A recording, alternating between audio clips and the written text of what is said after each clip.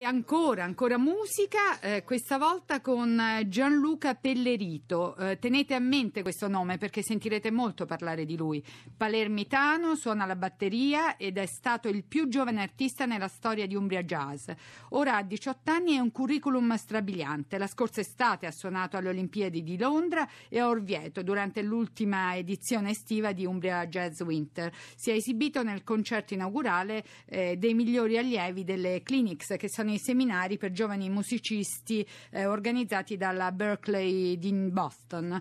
E Claudia Fayenz lo ha incontrato e ha scoperto che il ragazzo ha le idee chiare. Ascoltiamo.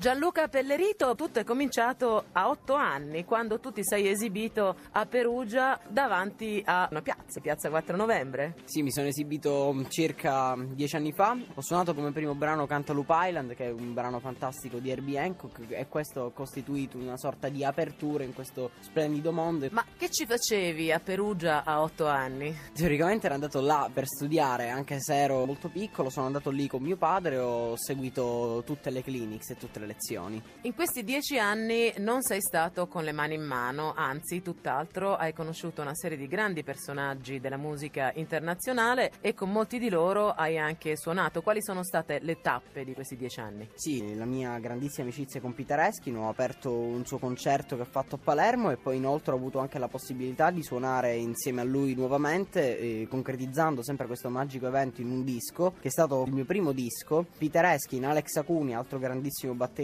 io e una grandissima orchestra abbiamo fatto questo progetto nel 2009. Successivamente poi un altro step molto importante che ricordo volentierissimo perché è stato un sogno che si è avverato, è stato il mio incontro con gli Incognito, il mio gruppo preferito fin da quando ero piccolo. Sono stati quelli che mi hanno dato lo sprint finale per fare l'audizione, visto che ho portato un brano proprio degli Incognito. Quando ho suonato al Teatro della Verdura di Palermo con questo gruppo, quindi tutta l'adrenalina sul palco e il solo pensiero di essere con i miei miti, è stato sensazionale. Si è anche instaurato un'amicizia splendida con i leader, con Blue Monique. Abbiamo anche fatto un'altra guest con Incognito al Blue Note di Milano, quindi si è consolidato un gran bel rapporto. Non basta, quest'estate hai suonato alle Olimpiadi. Sì, sono molto contento di questa esperienza. Io sono stato molte volte a Londra e l'ho trovata veramente diversa, con un'atmosfera fantastica e musica dappertutto. Ho suonato a Casa Italia e sono stato orgogliosissimo di aver rappresentato il mio paese. Con chi hai suonato? Con Jason Rebello, che è il pianista di Sting, Carl Rashid Abel, che è il bassista di Phil Collins, Paul Stacey, il chitarrista degli Oasis, e poi con Michael Rosen, sassofonista micidiale, il sassofonista di Sarah J. Morris, e un mio carissimo amico da un sacco di anni. Veniamo a Umbria Jazz Winter.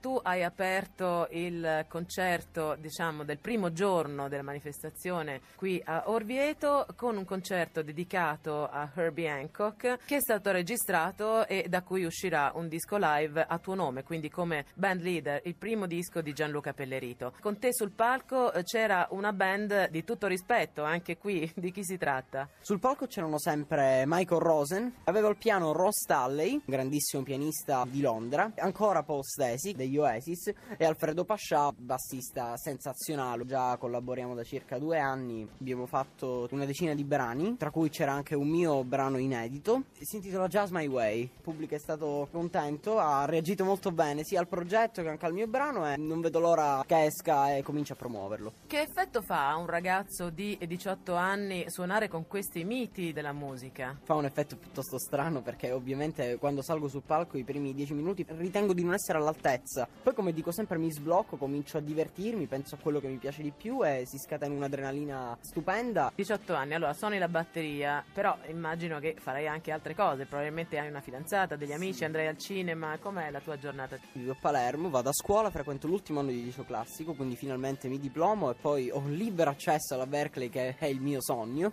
ma trovo sia il tempo per lo studio che il tempo per la musica e naturalmente non mi faccio mancare i miei momenti di svago, dove sto principalmente con la mia ragazza, sto anche in compagnia dei miei amici. Nel tuo curriculum c'è anche un episodio curioso, ti ha chiamato la famiglia Kennedy per suonare al Kennedy Center di Washington accanto a mostri sacri del jazz, come ad esempio, per dirne uno, Chick Corea. Ecco, ci racconti quell'esperienza? C'erano musicisti di calibro veramente altissimo, Ciccoria, Rachel Ferrer, John Pizzarelli, Bill Child. Mi ha chiamato la famiglia Kennedy, mi ha detto di andare a suonare là come rappresentante italiano ed è stato veramente un concerto molto bello. Abbiamo fatto sold out, il Kennedy Center è a dir poco bellissimo, mi sono trovato veramente bene. Nel tuo orizzonte più vicino c'è la Berklee College of Music di Boston, che è la più importante scuola di jazz del mondo. Tu partirai per fare una sorta di corso di laurea appunto in jazz che durerà 4 anni. Quando parti che cosa ti aspetti? Un percorso che sarà sicuramente molto impegnativo e molto difficile. Ho anche intenzione di andare là a studiare non solo lo strumento, ma voglio perfezionarmi in composizione, voglio comporre anche per grandi orchestre. Avrò anche la possibilità di fare molti concerti non solo col mio gruppo ma anche con studenti che conoscerò lì.